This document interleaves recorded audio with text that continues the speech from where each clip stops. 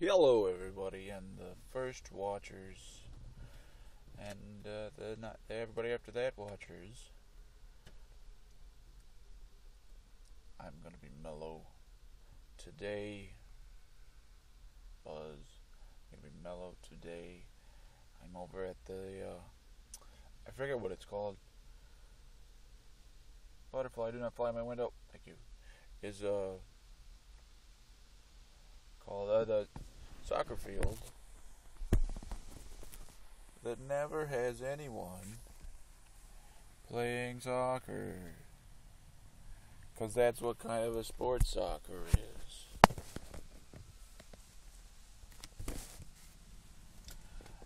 Over by the water tower. Today's gonna be a much mellower day. I guess I want to talk about me for a change instead of you for a change.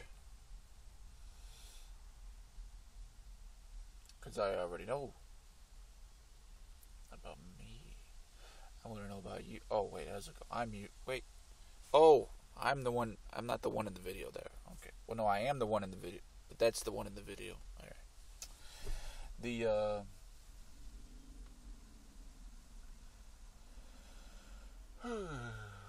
oh, yeah.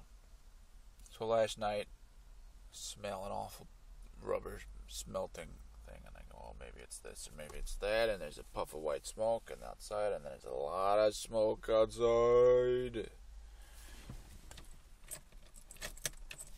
and then there was this fire a few houses down, somewhat, in the neighborhood. So you get to figure out where I am. If you figure out the rest of the equation, just don't figure out where I am.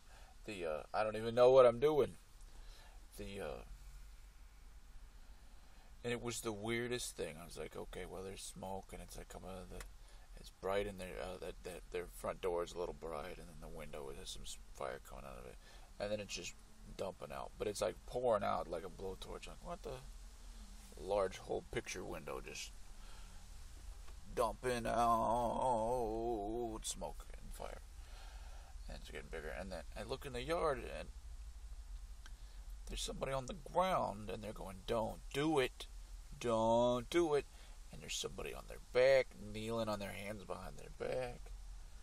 And so I'm like, just a statue standing there watching them, going, "What is going on?" And I'm trying to figure out if it was. I mean, I guess I could read the paper today.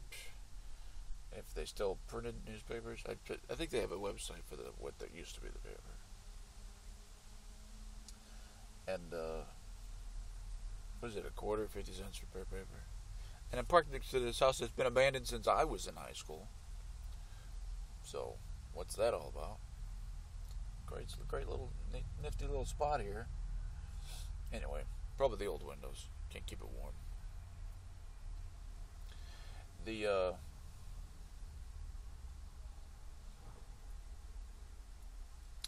yeah.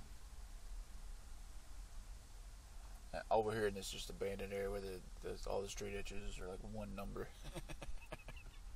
So we're in the middle of nowhere. And then fire trucks come and I pulled my truck up because we had to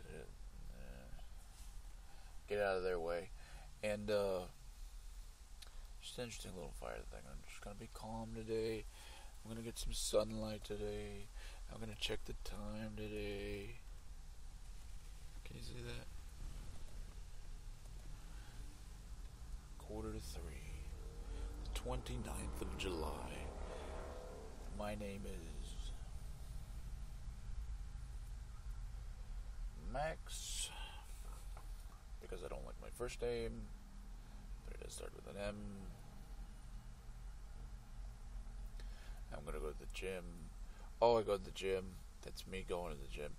I learned there's like several variations in a push-up. There's diamond and close and standard and shoulder and wide. And I've been doing the wide because that means all the muscles I'm really using are a little bit of the biceps, and the fucking not the ordinary chest, the pecs, pecho, the pectorals, And so that's really what I want the definition. And I didn't know that the other push-ups I was doing, it's at the Blicker at the Zoo Tower, in the middle of the day. Alright. Something tower. It's like SimCity around here. They're always moving things. Google it. It's like Sims, but with like buildings. World builder. I'm getting tired, and it's time for rejuvenation. Like and subscribe. Automatically entered into the contest. Or don't. Leave comments or don't. I'm willing to talk about whatever's in the comments. No topic is too taboo. Even the taboo ones. I'll just try to,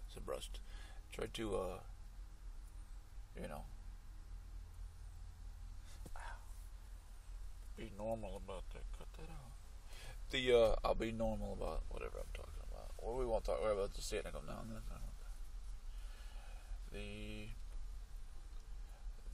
I still have that question about is it going to be low in the thing. But anyway, and so 15 push-ups. And it was just easier to do the wide push-ups. I don't know if it's because I've already started and I do a lot of flies. I kind of have the question of when it says I'm supposed to do a delt fly, it's from forward and open up to work on the back and the shoulders. On this, the shoulder is the kind of deltoid region. And if I'm supposed to be doing that on the delt machine, or if I'm supposed to lean forward, take dumbbells and lock them things up and out. Not forward with the elbows bent, totally out to the side. Whoa! Raise the wings. Raise the wings. I wrote a short story today about. I love writing. I love that I wrote that.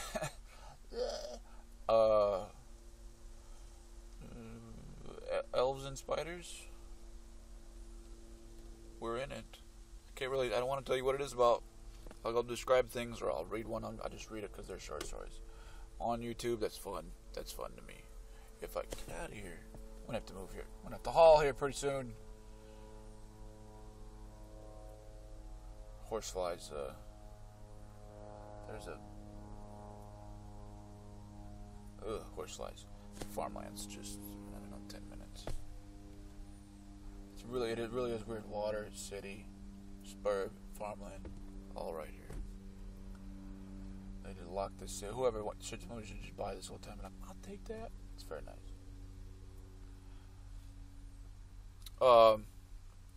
I watched a video about the difference between rights and commodities, whereas, rights are things that you need to live and can't be taken away, and commodities are things that can be taken away, and you don't have a right to commodities. You have a right to achieve them. And I had this whole thing, that's what it was. I guess I'll talk about that. Was a beautiful thing about achievement, 8 minutes in, that, don't look at me, better look outside, better look, that tree is right there. Wouldn't it be wonderful to know what other people see?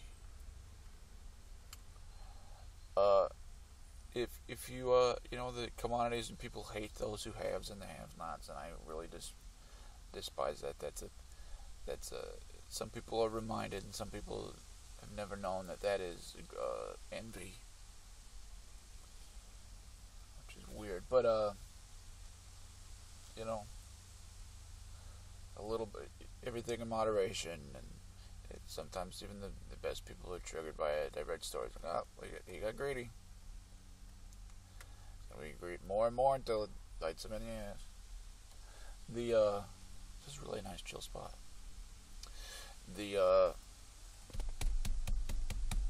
Whenever you think you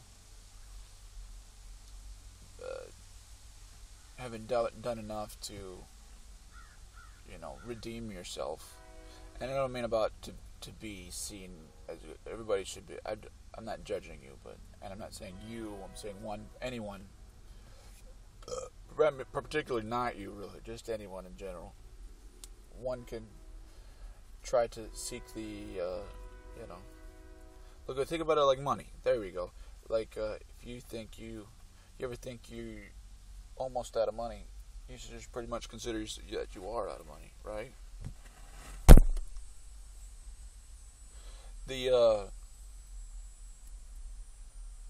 And you should really try to get ahead of it. Not that money is the object, but the comfort that money provides is the object. If you could do less and get more money, that's also a thing, Or, stop, please.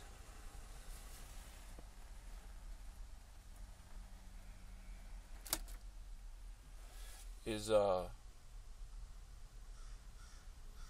up. The crows are in the shade. It's starting to get hot. 70 degrees is too hot to leave your dog in the car. Car in the dog in the car. Because the glass keeps the heat in, okay? Don't put your pets, don't put your kids in the car. Just don't do it. Just don't do it. In the trunk, forget about it. Forget about it.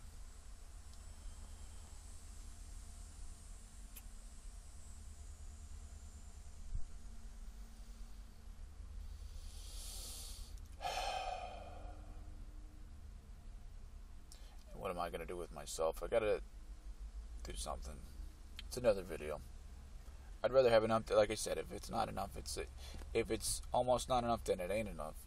I'd rather do an update on progress made. Make your goals achievable? You don't even have to tell anybody. Your plan's believable. I'm gonna have a plan that's unbelievable, and I'm gonna go get certified. That's believable. And my dreams, unteachable. To what end is really not part of this video. I'd rather just have a status update on that as well. Sometimes weightlifting, you build more. You go, well, if I think I've got enough to do, I can do 10 pounds 10 times. It's 100 pounds. But how many times can you do 100 pounds?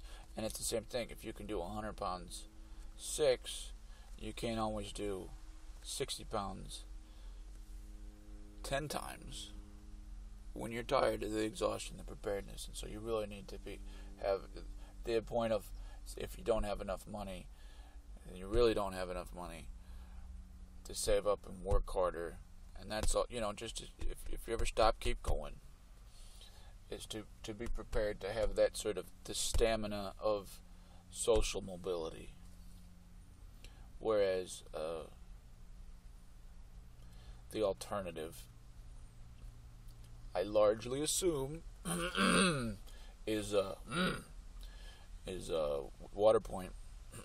Tip your waitresses and waitress staff and busboys and whatever. We live in a place where we tip and people expect, and some people tip better than others. Old car.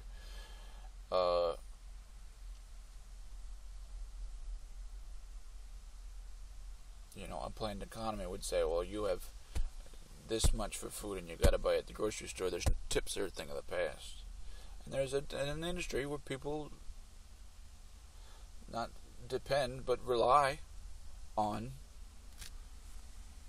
their gains, their capital gains from tips. They invest, and that's where everything is a capital gain. The capital they invest in this case is their walking around, their physical energy, their exertion, their deliverance of their skill set of whatever that is, and provide a service. Service as a service, I think, in the technical, funny way to say that. And then they get something back. And so if you plan on having like a hamster getting food pellets, 2 pellets a day, a bottle of water, if it goes empty, you're a hamster in a cage. How do you refill that water? If you plan on not living in the wild, that you run the risk of being trapped. As bad as that mental image is, you run the risk of one of the more cruel effects of nature, fate. And so fate is defined as something that is inevitable, but that with multiple possibilities, any number of fates are not self-determining or impose effects on other people, and you're in control of your destiny. Perhaps not. Some fates are unavoidable, some are. And in the scope of things, some fates are still unknown. But if you know that you are being rationed your essentials, your food, your commodities, as some sort of right or privilege to have so much per day, so per diem, as a stipend, or as the dole, or in Spanish they say el paro, what's paired out to you, what's doled out to you. Food stamps, welfare, depending on your terminology, and a million other things in many other languages. Then we already know what happens. You take the money, you're grateful, but if you're not grateful, it's still you still eat food that somebody else worked in that economy, that capitalism that doesn't go away. That's that trade deal. If we had one world government, there'd be two parties. There'd be capitalists and there'd be communists, and we would sort of debate on the finer things in life, but we would agree not to starve. And then the people who are in the middle ground, and I don't mean libertarians, I love you guys, or I let you do what you do, and I'm going to love you anyways because you just like letting people do things. And I admire that. But I love you anyway. You can't stop me. I don't care if that bothers you. I'm going to pray for you. I don't care if that bothers you. Or I'm not going to. I don't care if that bothers you. I'm sitting in the sun. I'm getting hot here, so we're getting heated up, and I thought it was going to be less excitable. Excitable? Oh, yeah. And then if you're worried about, and I got to slow it down for people that's worried about getting so riled up and talkative. I was wanting to be on point most of the time. But we won't discuss vernacular. Anyway, my English is slipping out bad there. The train is coming. It's going to mess up the audio. So, like and subscribe. Things that you like and subscribe to.